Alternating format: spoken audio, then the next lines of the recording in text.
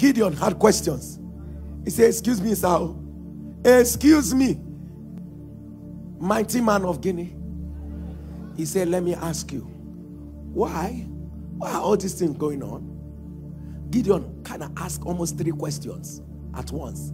Where be all the miracles that what are befalling us? Where be all these things? And Gideon had questions.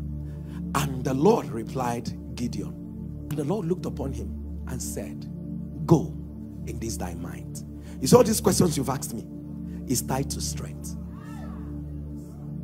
And see, all these questions you're asking me, in other words, Gideon, the reason why the Midian prevailed for 7 years is that no man of strength arose.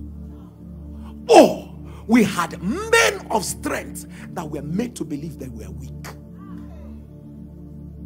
We had men of strength that the enemy traded their strength for weakness. And he said, Gideon, listen, your instruction is go in this thy might. The angel did not come to Gideon to say, Gideon, receive might. Do you understand what I'm saying? The angel only reminded Gideon, you have strength, but it's not in motion.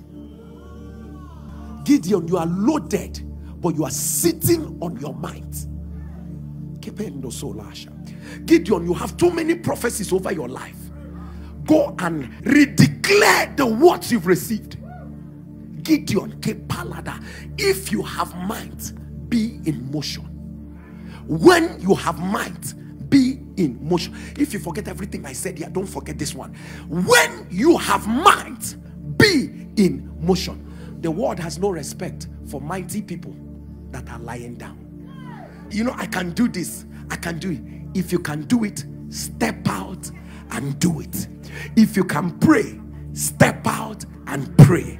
If you can study the word, step out and study the word. If you can take your world by storm, step out and become it. Strength that is not in motion is a mockery of destiny.